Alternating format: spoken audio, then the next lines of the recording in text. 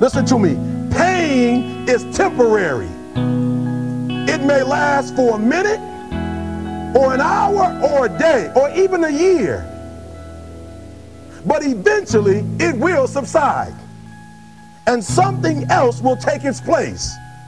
If I quit, however, it will last forever. Y'all spoiled. Some of y'all spoiled. Just bottom line. Your parents have done everything for you. You never had to do nothing for yourself. You're spoiled. We're going to keep it real tonight.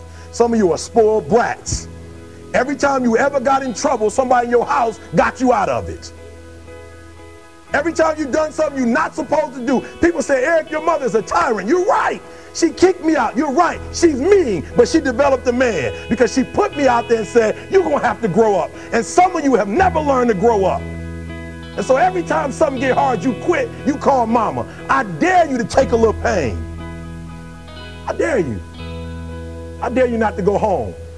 Somebody said, I don't go home, I feel bad. Go through it. You ain't going to die. At the end of pain is success. You're not going to die because you're feeling a little pain. I'm not eating like I eat at home. That's why you're about to go to the next level, because if you keep eating like you ate at home, you'll keep being a boy or a girl. It's time to become man, woman. But I'm exactly where I wanted to be because I realized I got to commit my very being to this thing. I gotta breathe it, I gotta eat it, I gotta sleep it. And until you get there, you'll never be successful in life.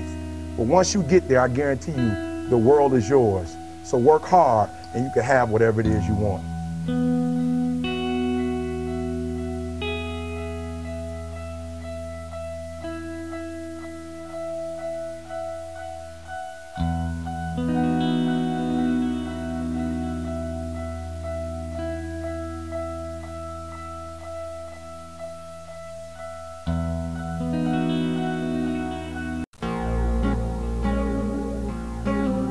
I've missed more than 9,000 shots in my career. I've lost almost 300 games. 26 times I've been trusted to take the game-winning shot and missed. I've failed over and over and over again in my life. And that is why I succeed.